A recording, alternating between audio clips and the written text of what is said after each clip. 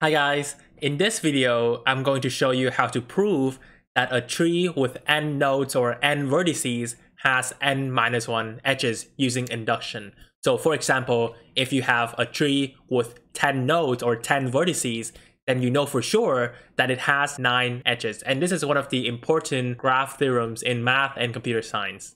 If you need a quick recap on what trees are, a tree is an undirected graph that has to be connected and does not have any cycles. So that also means it does not have any loops or parallel edges. Let's start with the base case. So when n is 1, we have only one vertex. So there are no edges. So 1 minus 1 is 0, and this is true. This statement is true when n is equal to 1. Now let's try n is equal to 2. We draw the graph, we see 2 vertices with 1 edge. So 2 nodes minus 1 is 1, and that's true. The formula is true for n is equal to 2.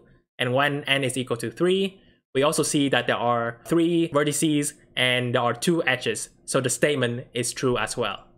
The next step is the induction hypothesis, and let's do a quick recap on what it is. So we show that the statement is true when n is equal to 1, 2, and 3. But is the statement also true when we have a very large n, let's say 1,000 or 1,000,000? What the induction hypothesis does is it just says, let's just assume that the statement is true when n is equal to 1, 2, and 3 up until m.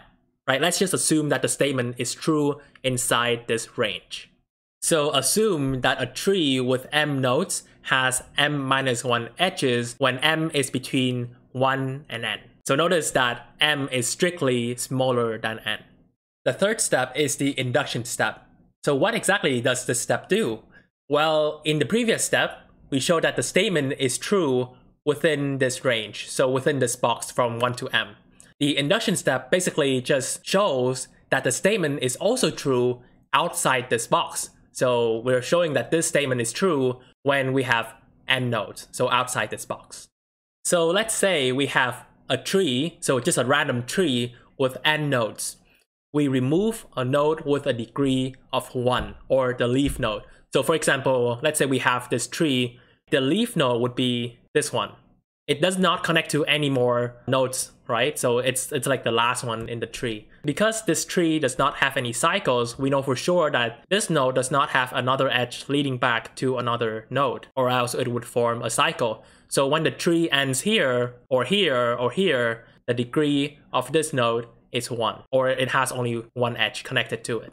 So we remove this node, we remove it, we take it outside of the tree.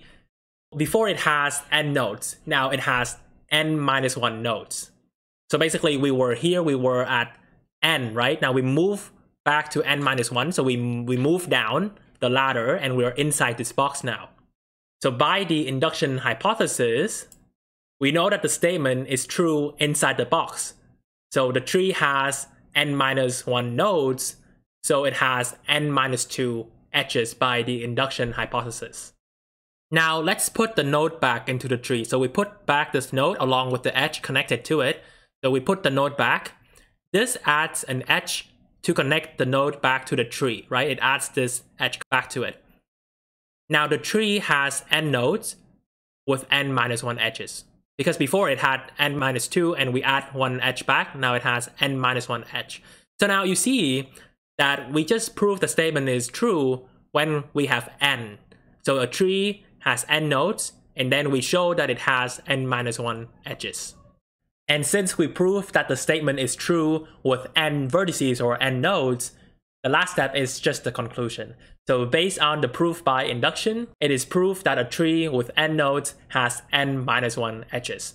So if you guys have any questions, please let me know down in the comments below. And if you found this video helpful, please do not forget to hit subscribe.